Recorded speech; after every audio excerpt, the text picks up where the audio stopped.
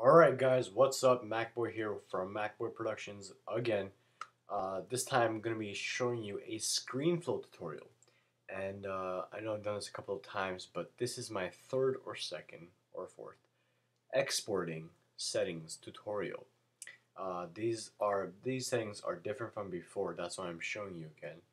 And you know what? I got these tips and these settings from Macintosh Tips, the channel on YouTube. Very popular, very nice, very professional. Go ahead and check that out. The link is in the description. And this is what I'm going to be showing you, the export properties and settings in Screenflow. So once you've done editing your project, your video, I've just got nothing here, just 3 seconds of recording my screen.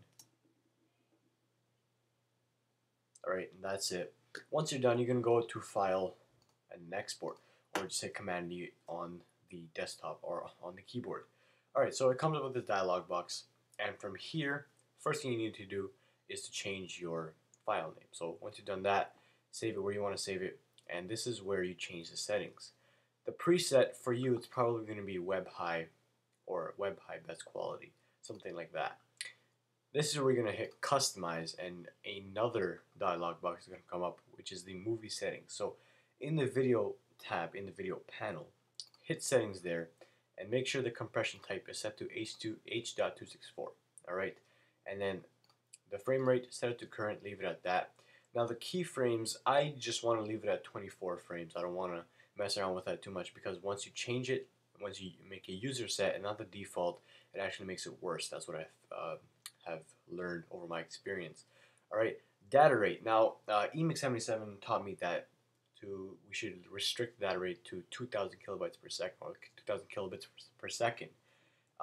However, if I just left it to automatic, I found that the picture quality was much better than 2,000 kilobits per second. So I'm going to leave that to automatic for now. Frame recording, reordering, leave that checked off, and the compressor quality, take it to the best. Encoding again, best quality, multipass.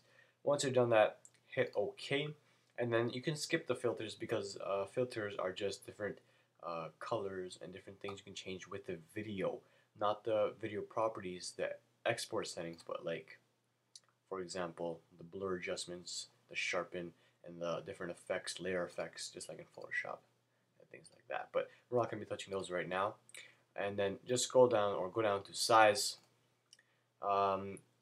Change it to, from wherever you have right now, to 1280 by 720 HD. Emix77 once again taught me HD 1280 by 720 16 by 9. But then I just found out from Macintosh Tips' video that they really don't make a difference. It's the exact same thing, but all they do is take more power from the CPU when exporting. So 1280 by 720 HD. Preserve aspect ratio, no, we don't want to do that. And de-interlace source video, no, we don't want to do that either. Hit OK, and in sound, you can change that if you would like. Really, I don't want to change that a lot, but if you want, you can just change the target bitrate to 192 kilobits per sec. Alright, again, hit OK, and then just leave this as a default for fast start, okay? Hit OK from there. Now, the dimensions, it's probably going to be checked off to scale by 50%, 1960 by 600, and I don't like that. So what you're going to do is you're going to check off scale to custom size, and then put 1280 by 720, and then make sure that letterbox content is not checked off. And then guys, motion blur is one of my favorite features of Screenflow. Makes the video much more smooth, much more professional looking, again in my opinion, and it just gives a better overall look.